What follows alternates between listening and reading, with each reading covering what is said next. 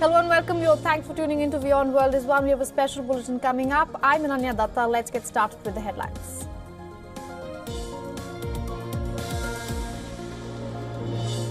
Palestinian militant group Hamas says its leader in Lebanon, Fatah Sharif Abu al-Amin, is killed in an Israeli airstrike on his home in the Al-Abbas camp in South Lebanon.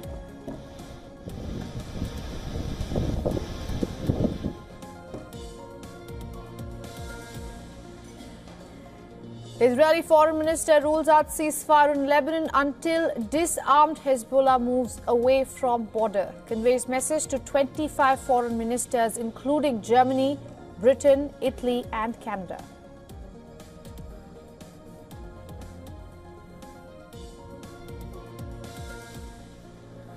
Israel bombs Houthi targets in Yemen port city Hodeidah, expands its confrontation with Iran's allies in the region 2 days after killing the Hezbollah leader Hassan Nasrallah in an escalating conflict in Lebanon.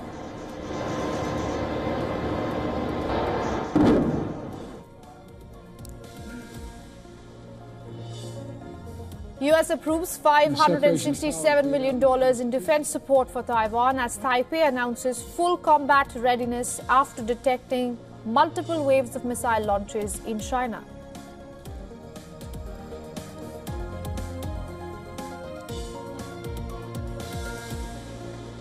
Rescue teams in Nepal searched through wrecked homes after waters recede from monsoon floods. At least 192 killed and more than 1.8 million people affected.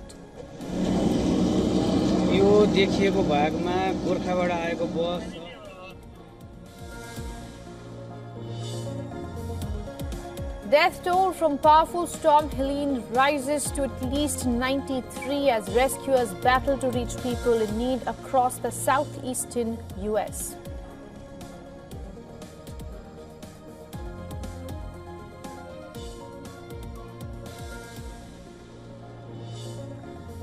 Shares of Chinese property developers soar as first-tier cities ease home purchase restrictions. A real estate index gains around 9%, boosted by China's largest stimulus since the pandemic.